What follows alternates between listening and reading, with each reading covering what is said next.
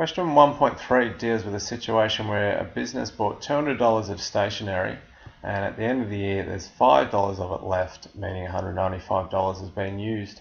So option A would be to record $195 of expenses and a $5 asset. A second option we could choose is out of the $200, but considering there's only $5 left in reality, why don't we just record a $200 expense?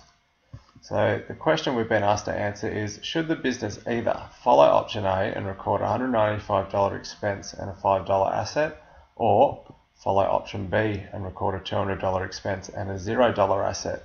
So to answer that question, I'm going to rely on a qualitative characteristic to back up my opinion, and I'm going to go with option B and state that the entire $200 should be written off as an expense, as the $5 of stationery left over is not an asset. Even though it does exist and it's on hand, I'm still not going to record it as an asset.